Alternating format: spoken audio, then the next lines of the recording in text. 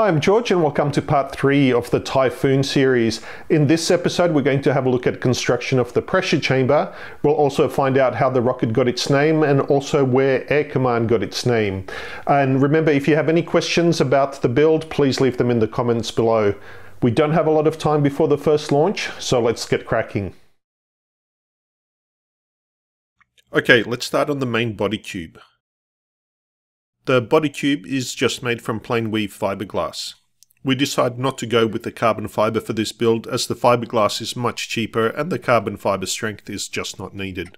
We mark a couple of lines on opposite sides of the mandrel to help us align the leading edge of the cloth.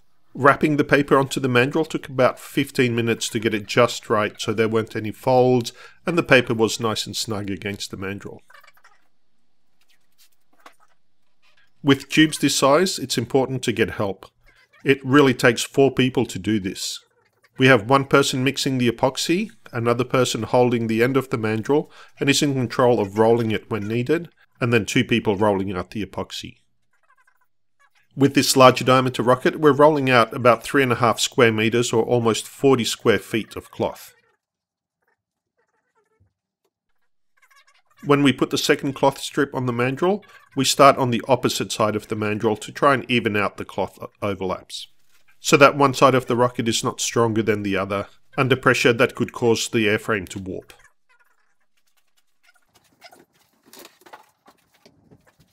When all the cloth is rolled out, we put it on the rotisserie.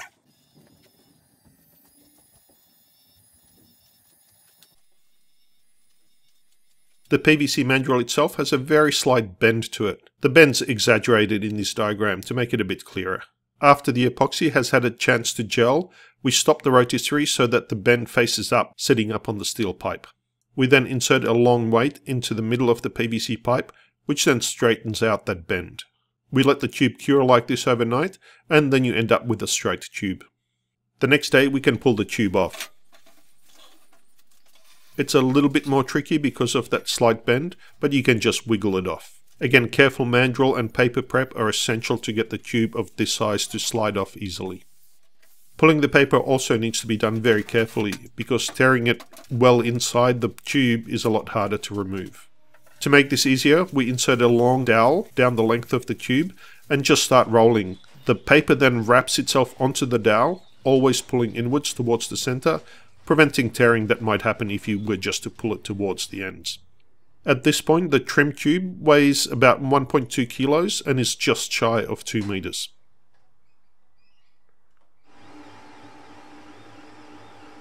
There is a chance that the tube has several micro holes throughout the walls, which would cause it to leak. So we need to coat the inside with a layer of epoxy. For this, we 3D printed a spreader that gets covered with a sock. We're using a sock because it doesn't have any seams, so the epoxy spreads evenly.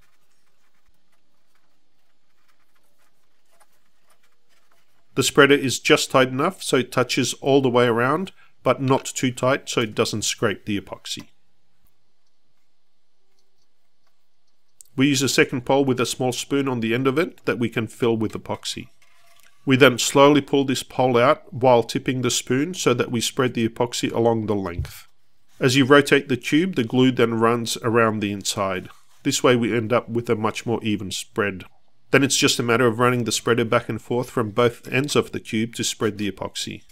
If we see dry patches on the inside, we just use the pole with the spoon to deliver the epoxy to that spot. We then suspend the tube under the rotisserie in order to stop the epoxy pooling on one side.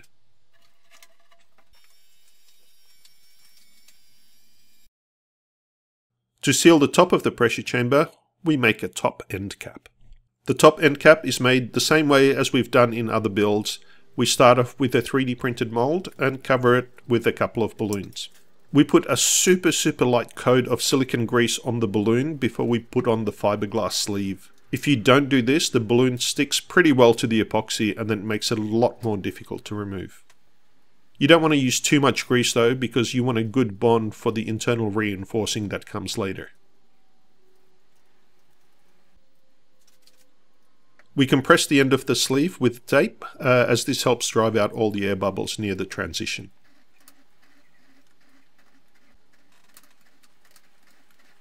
Then we put a thin layer of fiberglass to smooth the coarser sleeve and help prevent any micro holes through the walls. This last layer at the base of the cap ensures a snug fit inside of the main body cube. You can adjust the length of this strip to get just the right kind of fit. We had to use a couple of wraps here. When it's all cured, we cut off the frayed end and then we just pull it off. The thicker coat of silicone grease between the two balloons makes this a lot easier.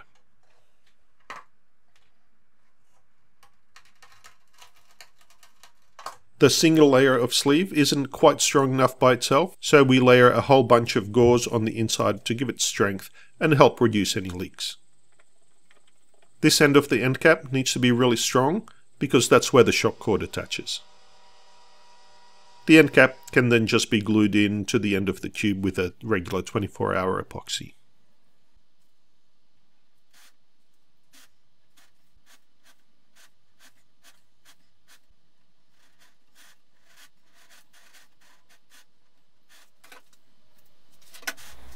So we're going to have a little intermission, so let's find out where the rocket got its name. But for that we need to go way back into the early 60s and behind the Iron Curtain in Czechoslovakia. Their dad started up with a group of friends early scuba diving in Czechoslovakia and then progressed as an engineer to develop a whole bunch of scuba equipment, from regulators and valves to test equipment and even deep sea camera housings that went down to 3 kilometers. Now, right around 1971, he helped design the regulator called Tajfun. This regulator, I think they ended up selling about 30,000 units, and it was widely distributed not only to commercial divers, but also the Czech army ended up using it. And at one point, it was the most used regulator in all of Czechoslovakia. So that's how the rocket got its name. And here it is. Even after 50 years, it still works great, although it's looking a little worn these days. So let's fast forward a little to 1979, when our family escaped Czechoslovakia into West Germany, and then 9 months later, we arrived in sunny Australia. 2 weeks after that, Dad joined another company that designed scuba equipment, and right around 1987, he developed a new regulator that ended up being sold both locally and internationally. I think they made about 40,000 units, and it ended up being used by both the Australian Navy clearance divers and also by the Australian Police Force because of its performance. So what was this regulator called? You might have guessed it, almost guessed it. It was called Command Air. And so when we started up our rocketry adventure about 17 years ago, we just took that name, swapped the 2 words, and we became Air Command Rockets. So there you have it. Enough chit chat, let's get back to the build. The bottom end cap follows an almost identical process, except the mold is longer. If we went any bigger, we'd need bigger balloons. These are about at their limit, as we broke a few putting them on.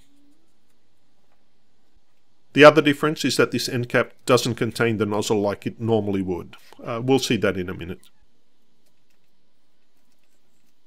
The piece of wire helps to hold the sleeve in place while we stretch the tape over it. And again, we wrap the bottom of the end cap to make it fit snugly into the main body cube.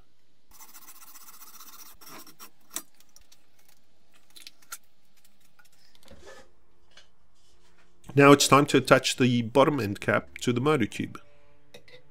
The original mold is used as an alignment jig to make sure that the motor tube and the end cap are aligned. We don't want any off-axis thrust vectors. After the end cap is aligned on the mold, we cut off the end, as that was done purely for construction and something to attach the sleeve to. Then we insert this stainless steel rod with a couple of 3D printed spacers into the motor tube and insert it into the top of the mold. Now everything is nicely aligned and centered. The 2 parts are tacked together with 24-hour epoxy and left to cure overnight. The next day we start layering strips of 85 GSM glass over the joint. We use different sizes, and also some are bias cut while others are straight cut, to make sure that this joint is as strong as possible. There's at least 12 to 15 layers there. And we use progressively longer and longer strips to feather out the joint. The next day we can pull it off and then file down the inside of the joint so it's nice and smooth. I forgot to take the video of that.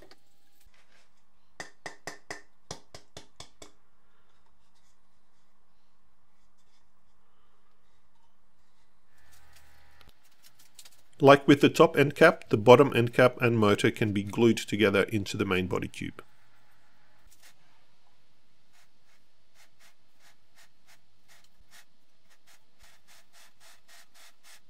The next day when it cures, the little step between the end cap and body tube can be filled in with epi glue.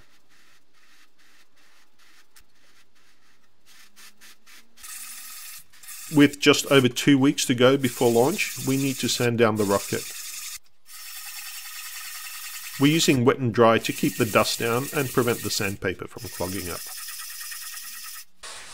To get any fine particles off the tube, we just hose it down.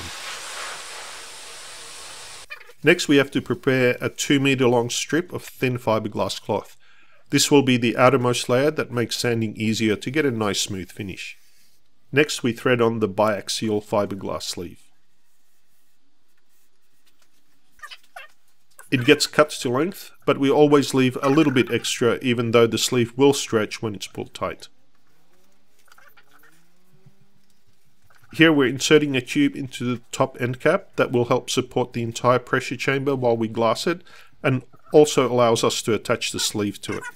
Here you can see the sleeve attached to the top of the pressure chamber, but the other end is loose.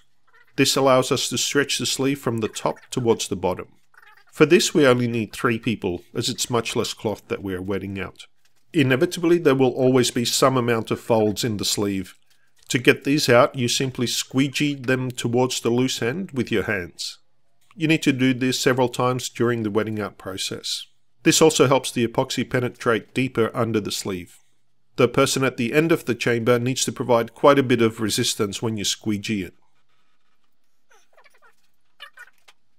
The veil layer goes on next.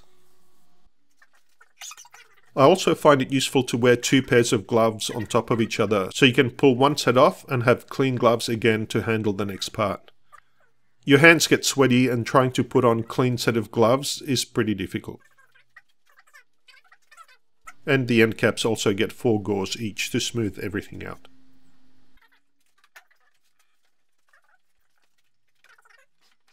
That tube sticking out from the top of the end cap also lets us attach it to the rotisserie.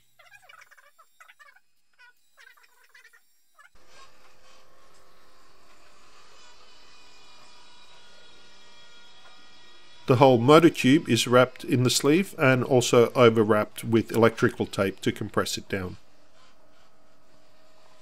The next day, the tape can be pulled off from both ends of the pressure chamber.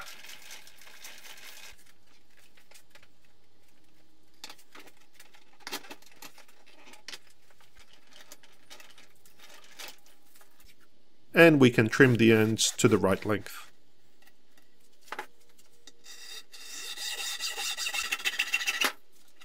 The length of the motor tube was chosen so that it provides enough support for various lengths of 54mm motors. So that's it for this week. In the next episode, we're going to have a look at more construction. We're going to build the fins and we're going to attach various bits and pieces to the rocket. But anyway, that's all for this week. Thanks for watching and we'll see you next time.